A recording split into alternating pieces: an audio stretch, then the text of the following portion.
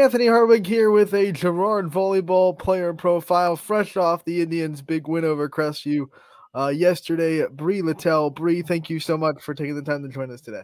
Thank you for having me. And like I said, I mean, we talked about it. You got the post game interview. This was a big matchup on Saturday over Crestview. We're going to start with it.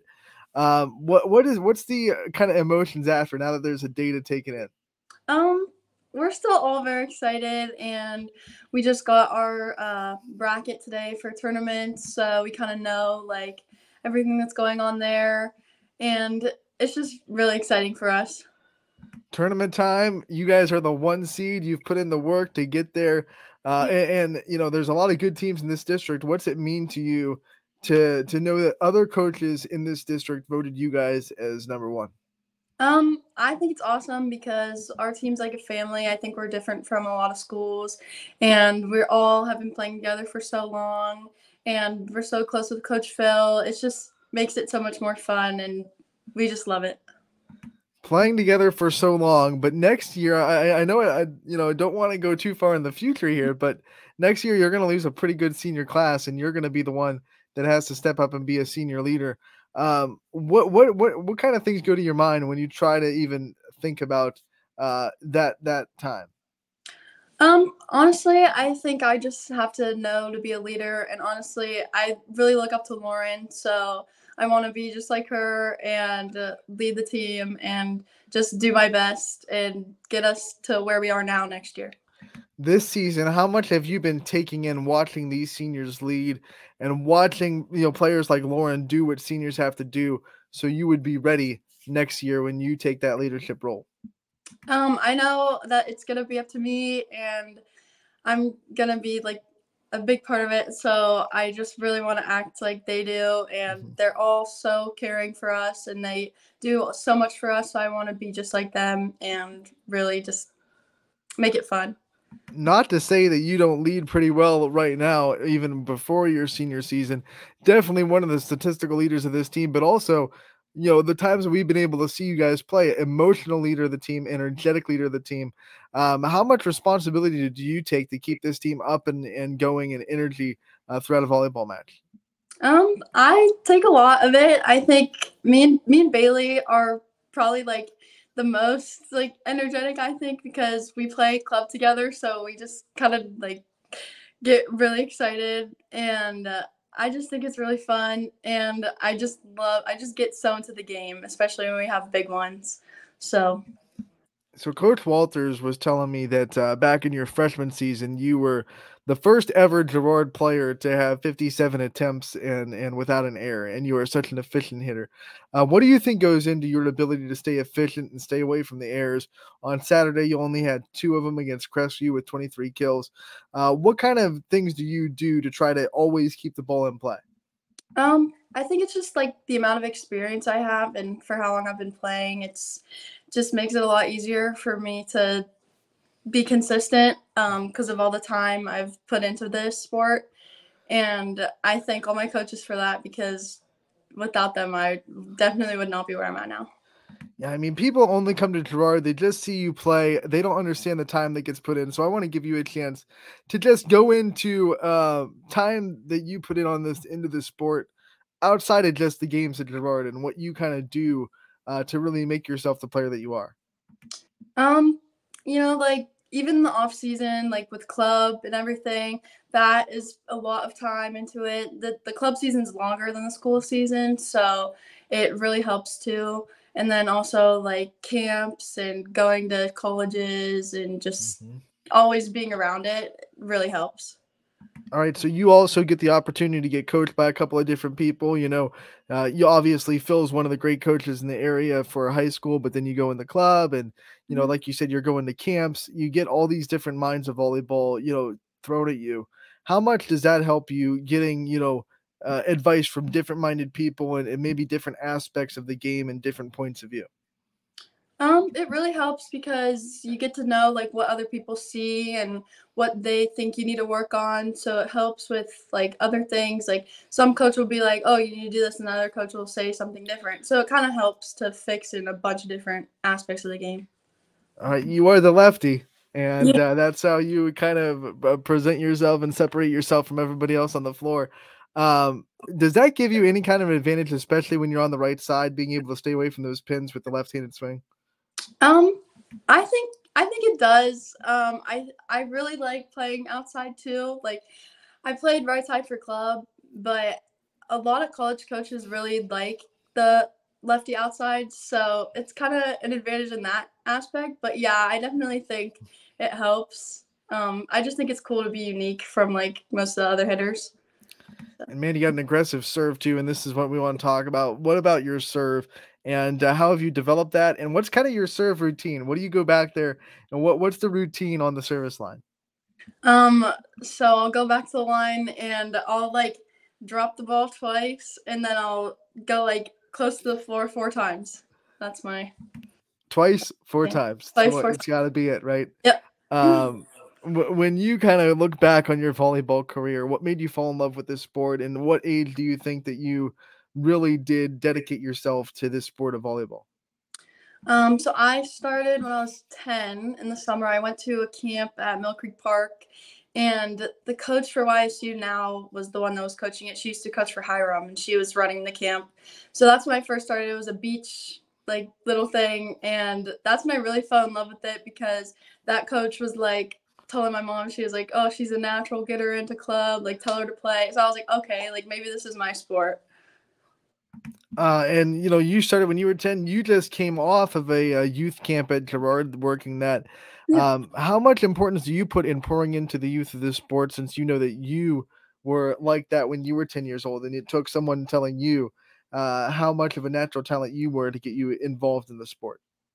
Yeah, I really want the girls to play. Like it's the most fun sport I think, in my opinion, like in the world. So I really want them to love it, and I want them to see us and want to succeed like we have. I'm going to give you a chance to brag on the sport you love. What do you think is it about volleyball that makes it just unique and more fun than any other sport out there? I think it's not only like entertaining to play, but it is probably the most entertaining sport to watch, especially like good games. It's just so like suspenseful. You're always on your toes, and I don't know. It's just really fun. With your athleticism, I'm sure other coaches in the Girard school system have tried to get you to be on their teams. Um, have you ever thought about doing other sports? Um, so I've done a bunch of sports like before volleyball when I was younger, and everyone always tells me to play basketball, but I'm horrible at basketball, so I never do that. And sometimes like track, uh, sometimes an option, but I don't have time. Volleyball just takes up my whole life, so I'm just gonna stick with that. So volleyball does take up your whole life. What about off the court? What are some ways that you try to get yourself away from volleyball to give yourself a little bit of a break here and there when you can afford to? Honestly, probably just it's mostly schoolwork, hanging out with my team, but even if we're not playing with my friends, with my family, it's just kind of a relaxing time, taking naps whenever I can. And since you put so much work into volleyball, how have you kind of avoided that trap that some people fall into where, they either gas out, or, they kind of put their identity into the sport, and they realize they hinge on their success is their self-value. So how have you kind of separated yourself from that? Yeah, that's definitely happened to me before. Sometimes I just think that, oh my gosh, this is too much, but I know that it's going to take me places. And if you need a break, then go ahead, have a day. But I just have to keep pushing and like get my goals. You get a ton of support. Your family is probably one of the most active on our social media accounts, commenting on every Girard article that we put up. What does it mean to have so much support in your corner, especially like you said that you put so much work into the sport? It's awesome to have them. They're always supporting me no matter what. And I, my mom and my dad are my biggest fans. They're always at my games screaming whenever I get a point or whenever we win. It's crazy, and there's always some family members there. So it's really nice to have people close to you watching. Are you a part of a big family, or is it more of a small knit family? And what do you think makes your family different than some others? I Our family's pretty big, both sides. My mom has like 9 aunts, so it's definitely a big family. Um, I think we're different because of just how close we are and how much time like we spent together and everything. And we just, I don't know, we have like a bunch of inside jokes, so it's kind of. What are some of your favorite family traditions that you guys have? um we always go on vacation. My dad's side of the family, we always go to Virginia Beach, or now we go to the lake sometimes during the summer for a weekend, and that's always really fun. So I enjoy doing that. What's your favorite vacation spot you've ever been to? Um, Probably Clearwater, Florida. Okay. I go there like every year. It's so fun. All right, where's one place that you would love to go that you haven't been able to yet? I definitely want to go to New York City. That's definitely on my bucket list. I just want to go shopping for a day, just there, and just see the city. All right, we drop you in New York. What's like the first place you're going? Like, have you already mapped it out in your head for when you eventually get to go there? Honestly, I really want to see like the 9/11 memorial. That's like really interesting to me. So I kind of that's like another big reason I want to go is just to see all that and like just I think it would be cool to see all that. What about places you'd like to live? Like, if you could live anywhere, whether it be in the country or even out of the country, where's one of your like dream destinations to find yourself? Florida's definitely a big option. I really want to live there because like I want to go into architecture, so it's a good state to do that in, and definitely like either that or like a big city. Those are my options that I really like. You've picked some places that are kind of far away. So I'm going to go right into this question. Like, when you're looking at colleges, which, junior year is the time to start doing that. Do you start Yeah. to look at far away, or are you someone that like would ideally like to stay a little bit closer to home? So I've been kind of doing both. Like, I'm looking at some in Florida. There's some in like PA and stuff. So it's kind of like close and far. It's just Mhm. whoever like I guess wants me. When you're looking at programs, what are some things that are on your the checklist that they have to meet for you to be interested in going to play for them? Definitely my education comes first before Mhm. anything. They have to have what I want to major in. And also like the size. I don't want a huge college. I want like decent, like not too big, not too small. Yeah, like Goldilocks, you just want it just perfect, right? Yeah, right. So, when you look at your schooling now and what you were going through in Girard, who are some of your favorite teachers in the school system, and have any of them kind of impacted your life? um, well, my mom teaches there, so There that's you go. definitely one. And probably my Italian teacher, Miss Barber. She's always on my side, and she's like second mom to me, so I love her so much.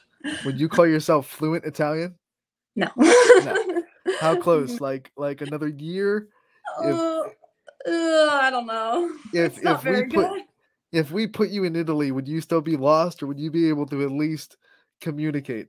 I bet I could probably like order something at a restaurant and I'd be good, but There you go. that's probably it. Grazie. That's all I Yeah. know. That's all I got. Um, what about some of your future goals that you have for yourself? Obviously college volleyball, we've already talked about that, but what kind of jobs do you want to see yourself in? And if you kind of could put yourself into a spot in like 5 or 6 years, where would you want to be? Definitely have graduated college or like about to finish. I want to be able to one day start my own business in like either interior design or architecture and be able to work in that. And my like lifelong goal is that I want to be able to like build houses for celebrities or like loan on people. That is like always been. That's your goal now. What was your goal when you were like 7? What did little Bree want to do when she grew up? Well, when we had our preschool graduation, I still remember this. They asked us before, like, what we wanted to be when we grew up, and during it, the teacher was like, "Bree Latell, she wants to be a rock star when she grows up." So I guess that was my goal. How have your rock skills developed? I don't know. I don't think they did. Do you play any kind of instrument? I don't. Can you sing? No. Okay, well, maybe you should stick to business. Yeah, I think Um, I thought I could sing when I was little, but I don't think I so can. what's your favorite rock song? Let's just go with that. Um, Me and my dad love rock. We always listen to it before games to hype me up. Oh geez. Oh well, our two ones that we always listen to is AC/DC Thunderstruck and Enter Sandman by Metallica. All right, all right. What is one song that you personally could always listen to get yourself hyped up? Um, jeez, this is hard. Definitely those two, and I always listen to "Murder on My Mind" before games. That is my one song. I always listen to it. I don't know why. It just gets me like in the game mood. I don't Well, you know. do get a lot of kills, so I Yeah, guess it fits. it What works. what about like a karaoke song? If we took you to karaoke night, what song would you have to pick? Um, oh geez, probably a song by like Taylor Swift or something. All I right, don't. last question. What is one song on your playlist that maybe is a little bit embarrassing that it is on the playlist, but you're still gonna jam out to it? Um, I used to be a big fan of Fifth Harmony. I don't know if you know them. They're like a girl band, but I have Didn't all their wait? songs. Yeah, Camila Cabello came out of that, right? Yeah. Yep. Okay. See, I know the times. Yep. Yep. All right, Bree. Before we let you go, I want to give you the chance to thank your support system, give them all a shout out, and all the people that have been there for you throughout the years.